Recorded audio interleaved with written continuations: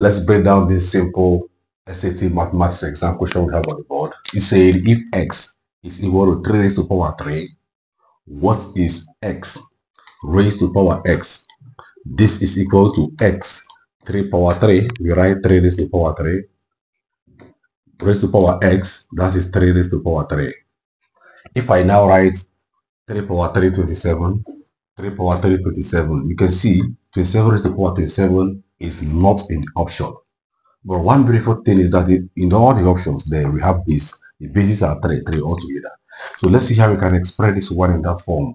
So we have 3 raised to power 3 and 3 power 3 here is 27. According to the exponent law of indices, you have two exponents, one in the bracket, the other one outside. Multiply them together. So if I will do that, I'll have 3 raised to power 3 times 27 is going to give me is 1.